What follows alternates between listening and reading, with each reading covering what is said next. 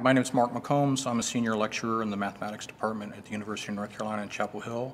One of the classes I teach most semesters is a first-year seminar on math and art, and students really like the unit where we cover some of the work of M.C. Escher. And what we do is we explore how much of his work incorporates the notion of symmetry operations, especially in creating tessellations.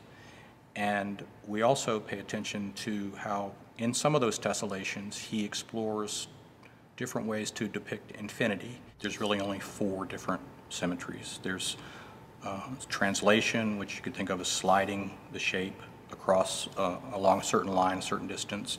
There's rotation around a fixed point through a given angle. There's reflection across a mirror. And then there's sort of a combination of sliding and reflecting called glide reflecting. In Escher's piece, Reptiles, he applies these 4 basic symmetry operations, but he puts them together in a design called a tessellation. And what a tessellation does is it fills the space, fills a 2-dimensional space in such a way that the tiles fit together without edges overlapping and with no gaps. So Escher's circle limit 4, this devils and angels tessellation, lives inside of a disk. And this disk is what Escher uses as his template for this tessellation.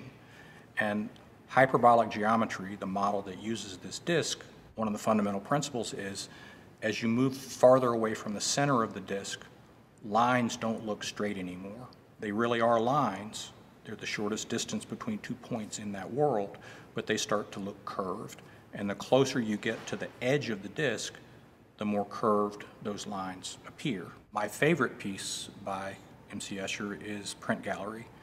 He explores this notion of the infinite, but the infinity takes the form of someone looking at an image, and in the image, he sees himself looking at the image of himself looking at himself.